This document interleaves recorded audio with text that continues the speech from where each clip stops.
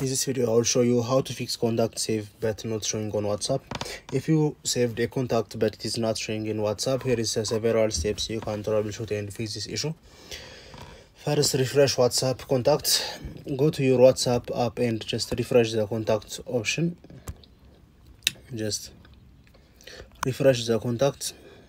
After that, tap on three dots in the top right corner and select refresh. This will reload your contact list in the WhatsApp. Just after that, check if the contact is used WhatsApp. Make sure the person you are trying to contact has WhatsApp account. If they don't have account, they will not show up in WhatsApp. You can send an invite to join WhatsApp. Then ensure correct contact number format. Ensure the phone number is saved in your correct international format, especially for international contact.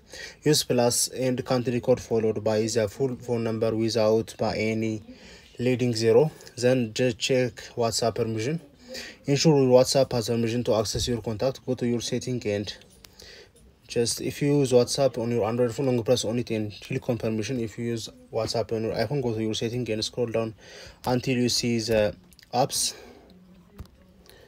And scroll down and click on WhatsApp and scroll until you see the WhatsApp app. Just click on WhatsApp and just click on contact and just allow full access.